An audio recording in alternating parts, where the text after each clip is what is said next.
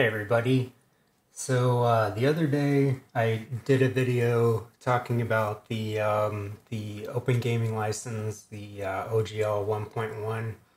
A lot of people did videos about it because it was so bad. It's just horrible what the terms of this this contract that they were sending out, and a lot has happened since then. Um, the D&D tabletop community kind of rallied, went to war, and there's some serious backlash against wizards. And yeah, there's a lot of stuff that happened. So first off, there has been from the beginning, like weeks ago, when this original contract was in the works.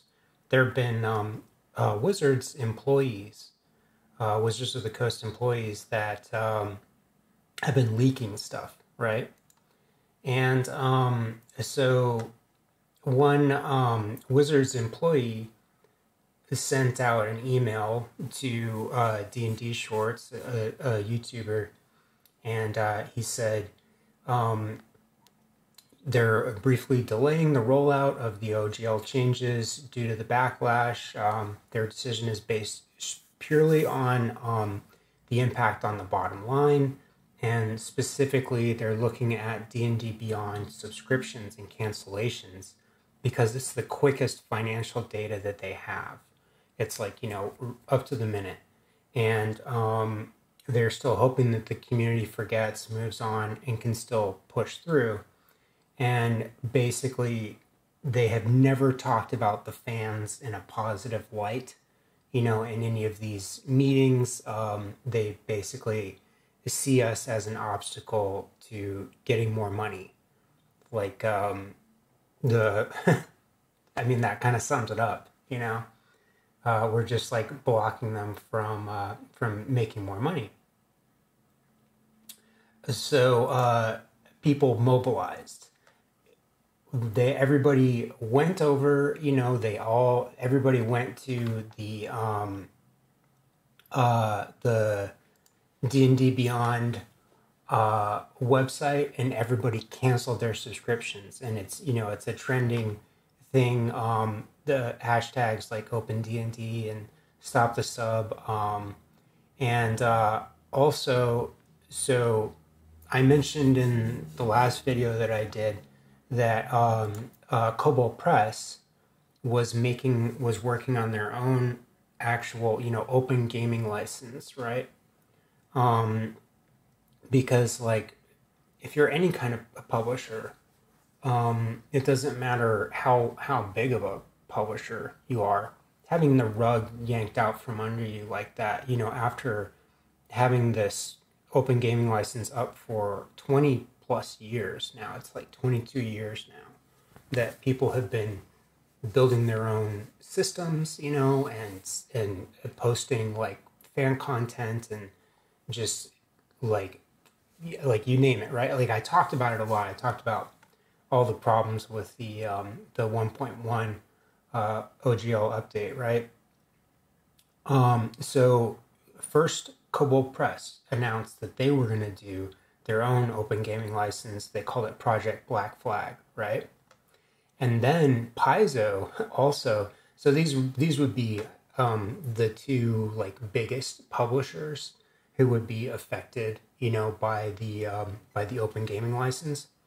But Kobold is smaller. They're nowhere like, D&D, Wizards, huge, big 800-pound gorilla. Kobold Press, smaller, much smaller publisher. But Paizo, the people who make Pathfinder, they're a much bigger company. Like they have a much bigger portion of the market share than like Kobold Press or any of these other. It's like if you go out there and you look at the amount of games that are being played, like on Roll20 and stuff like that, and like the sales and stuff, D&D has like about half of the market share of games out there. I'm not sure about that. Don't quote me on that, but it's like half of the people out there that are playing role-playing games are playing D&D. And then the other half is split between everybody else. But like a quarter of that is Pathfinder. So, they're not as big, and they don't, they don't make the same kind of money and everything, but they're pretty big. So Paizo comes out with a statement of their own. For the last several weeks, rumors of Wizards of the Coast new version of their open gaming license began circulating among publishers and on social media. And so here's the thing. Here's the kicker, right? So a lot of these employees, like the people at Paizo and the people at Wizards of the Coast, they've worked for different companies before. Like, for instance, the Paizo owner, Lisa Stevens, and Paizo president, Jim Butler, were working at Wizards. They worked on the OGL at the time that it was signed 20 years ago. One of the lawyers, from the law firm that Paizo uses, he was one of the attorneys who came up with the actual document itself. And Paizo is like, we're going to fight this. We're going to go to bat for everybody. We're going to go to court. We're going to make a true 100%, open gaming license that is irrevocable. It doesn't matter what happens in perpetuity, for all practical purposes, right? This cannot be dissolved. It's like an open source license to open source framework to publish games and content and have your intellectual property protected, right? So their open creative license is called Open RPG Creative License, or ORC for short, right? And they mentioned that in addition to Paizo, Cobalt Press, Chaosium, Green Ronin, Legendary Games, Rogue Genius Games, like all of these people who would be affected by this, these changes to this license, they're all banding together, and they're all going to fight this. They have a strong legal case, like there's talk of a class action lawsuit. There's, they have a very strong legal case. And then the 1.1 OGL was just full of holes, like legally, Wizards didn't really have much of a leg to stand on to enforce the changes that they were making to the OGL. And so everybody going over to D&D Beyond en masse and canceling their subscriptions, it crashed the website. So many people were trying to go to D&D Beyond to cancel their subscriptions that it crashed D&D Beyond. And D&D Beyond 3 hours ago at 8 o'clock this morning released a statement and did some serious backpedaling, basically taking back everything that people were so pissed off about. But this whole statement is just full of lies and gaslighting. And I kind of wanted to break it down. So they say, when we initially conceived of revising the OGL, there were 3 major goals First, we wanted the ability to prevent the use of D&D from being included in hateful and discriminatory products. Bullshit. Where are these hateful and discriminatory products that they're speaking of? If that was such a huge concern, in the front of their minds, like, is there all this content out there? Like, I don't, just, you can imagine, like, it doesn't exist, And then second, we wanted to address those attempting to use D&D in Web3 blockchain gains and NFTs by making clear that the OGL content is limited to tabletop role-playing game content like campaigns, modules, and supplements. Lies. Like, again, like, where are these games, these blockchains, these, NFT, the like, how come nobody knows that this stuff actually exists? And then third, we wanted to ensure that the OGL is for the content creator, the home brewer, the aspiring designer. Like, this is all, like, covering their tracks, gaslighting, and at no point do they admit that they made a mistake or say that they're sorry. Like, they just cover up all of their tracks with a bunch of lies and gaslight people.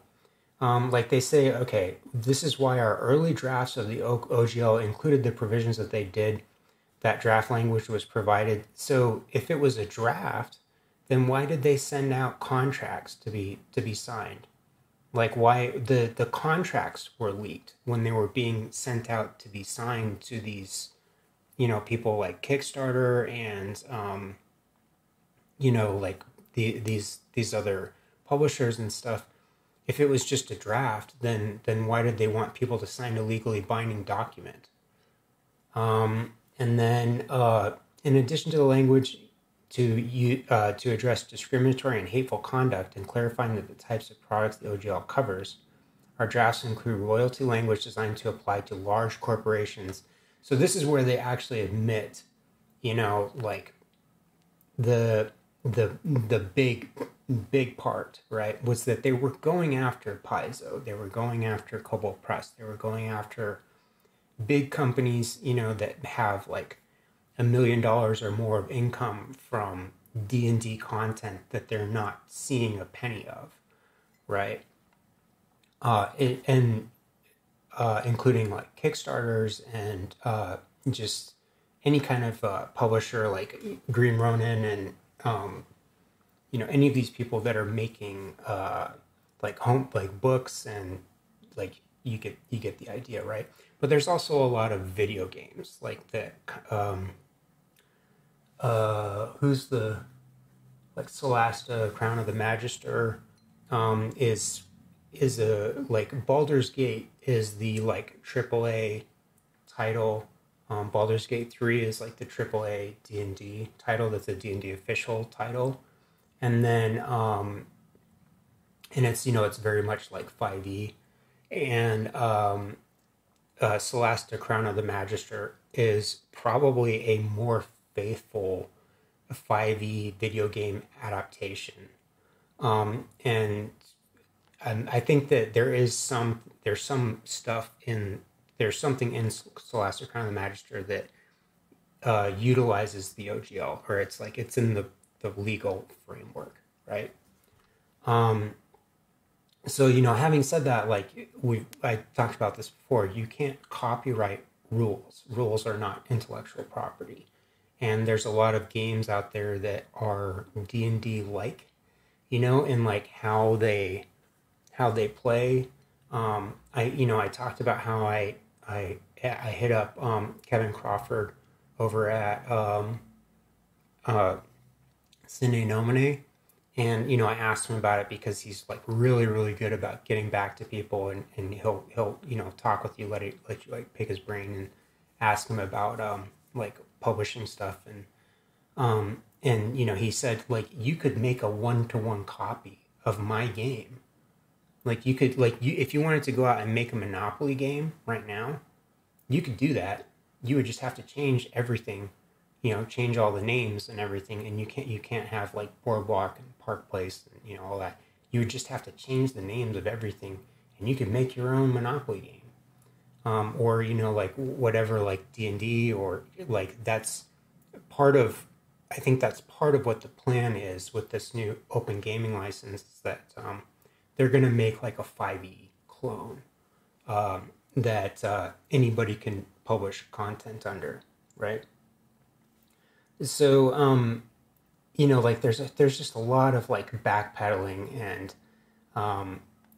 just gaslighting in every part, everything that they say here. You know, like they talk about how their main goal was to prevent hate content. Sure, yeah. That's why, you know, it was like, and that's another thing, is that the way that it was worded, it was completely arbitrary what they decided was hate content. So say that you didn't like the, I don't know, like the one D&D, like you didn't like that orcs had a negative to their intelligence, you know, or something like that. Then they could say, oh well, you're being racist to orcs, and we're gonna come after you with our lawyers and take your content. And they tried to explain that too. So here's the part where they say the about like virtual tabletop uses and like YouTube content, or like, you know, cosplayers and all that stuff, right? So the next OGL will contain the provisions that allow us to protect and cultivate the inclusive environment we are trying to build, and specify that it covers only content for tabletop RPGs. That means that other expressions such as educational and charitable campaigns, live streams, cosplays, virtual tabletop uses, etc. will remain unaffected by the OGL update. And content already released under the 1.0 contract will also remain unaffected. So they're not revoking the original OGL contract and then saying that this is invalid now. If you're making any money from this content that you've previously published, you owe us money going forward. So that's a big thing. Like they're backpedaling on that. They're saying, if you've already made content, you know, years and years ago, like in the last 22 years, and you're still making any money from it, we're not going to come after you for that now, going forward, right? And like they're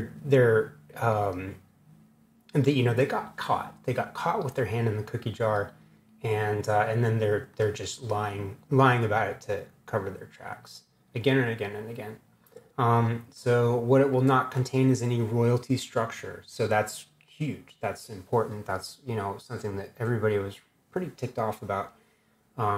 Like, because 25% of your profits, that like, that is the profit, you know. It's like if you have one of these big companies, you know, your margins are not that big where you can just take a quarter of your profits and then say, okay, you know, that's yours now. They have all kinds of costs like overhead and, you know, publishing, like you name it. 25% that's a huge chunk of your profits. So it will not contain any royalty structure.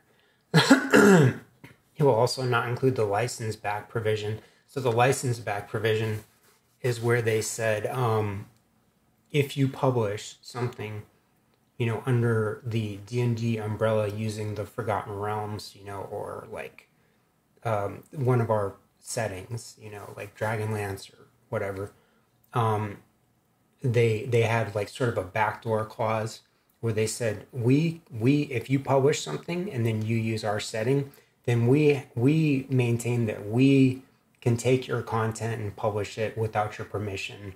You know, like you're giving us a license to use your content however we like. And so just getting rid of people's copyrights, like Critical Role, you know, where they have their likenesses and their content, like Wildermount, their setting, and, you know, characters and all that stuff. Like, they're just saying, we have the license to all of that because you published previously, like you published Wildermount. So it exists in the D&D universe. So now your likenesses, your characters, all that stuff belongs. We can publish it without your permission. And so that that's one of those things where it's like totally legally unenforceable. They do not have a leg to stand on legally to do that. And if there was a class action lawsuit, that would probably be one of the big things. Say, any language that we put down will be crystal clear and unequivocal on that point. The license back language was intended to protect us and our partners from creators who incorrectly allege that we steal their work simply because of coincidental similarities. No. The license back language was intended to protect us and our partners from creators who incorrectly allege that we steal their work. That whole sentence just stinks to high hell. It's like, you don't need to put a provision in your contract saying that all of your stuff belongs to us to protect yourself from... Yeah, okay. I'll let you make of what you want of that.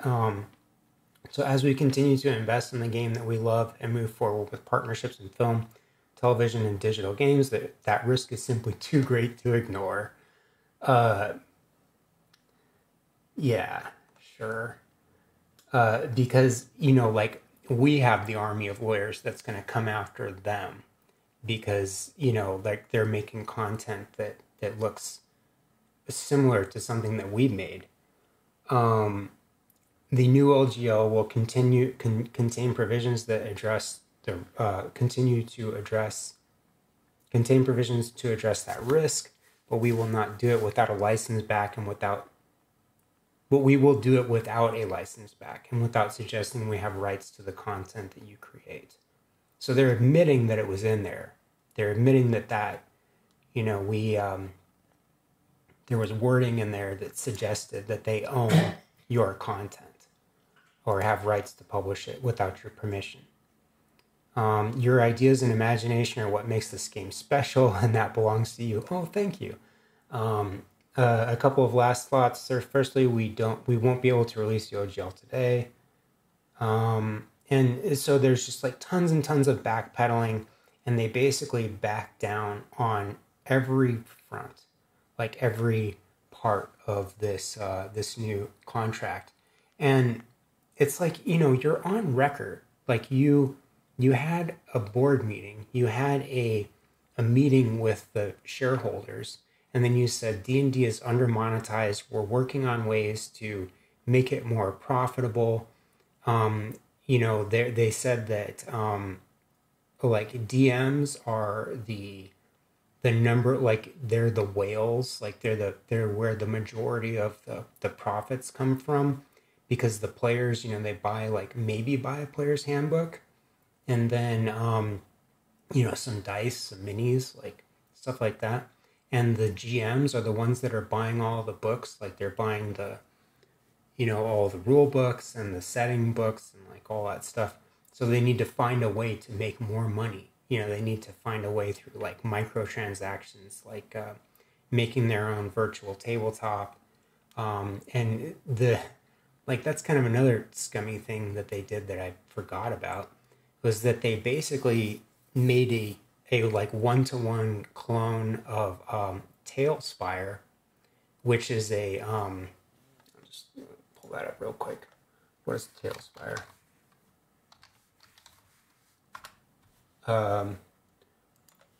Tailspire is it's a virtual tabletop, but it basically, it makes not just D&D, but like they have like Cyberpunk, and like they're working on all kinds of like tile sets so that you can make your tabletop game look like a AAA video game, basically. And then they want to sell like special skins. They want to spell, it's like, oh, you want to give your orc purple skin? Sure, that's going to cost $3. Because that's what this new CEO does. Like, they're on record, like all this stuff. Like, we have the receipts. We know that you're lying to us. Like, we know that you're backpedaling. We know that you're blowing smoke up our ass, and gaslighting us. But like, so instead of doing, what would maybe be like the smart thing to do, with, like you've already got this game, right? You already bought D&D Beyond. Why not just buy Tailspire? Why not just buy it from the developers and then have them work on it, or work on some kind of partnership? No, instead they ripped it off. They made their own clone of it, and then slapped their name on it, and then they went after, they're like, oh, Roll20, yeah, you guys, like, the open gaming license, like you're using our content, you need to pay us a chunk, and then we're going to make our own virtual tabletop, and it's going to look like a video game, and we're going to have microtransactions, and then we're going after Pathfinder, and we're going after Paizo, and then they try to gaslight everybody. So that's basically what they did. So I just, I wanted to do a little video about it. I think it's sleazy. I think it's scummy. I think that what Paizo doing, it's like, I think it's awesome. So they want to make a real open gaming license, like an open source, real open gaming license that it's one of those things where it's like, it's set in stone that it is irrevocable, open, royalty free, copyright free, and anybody for perpetuity can publish, games, make games, and publish content under this license. And they're using the lawyers that originally set up the legal framework for this document in the first place.